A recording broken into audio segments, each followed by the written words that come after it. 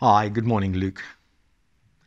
Yes, we've set up a £10 million emergency fund to deal with all the challenges this emergency is throwing our community.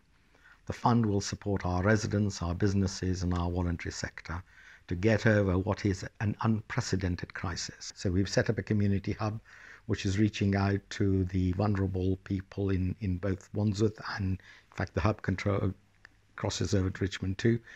But this is about supporting people who are isolated, people who are elderly, and people who have been told by the government to self-isolate themselves. We are partnered with Age UK in providing the same services to our vulnerable people. For the business community, we have coordinated a lot of effort in both information and now reached out to them with the government grants. To date, we've distributed £15 million to local businesses. 2,500 local businesses have benefited from it. And actually this morning, one of the local businessmen wrote to me saying how impressed he was with the council's efficiency in getting the money into his bank account.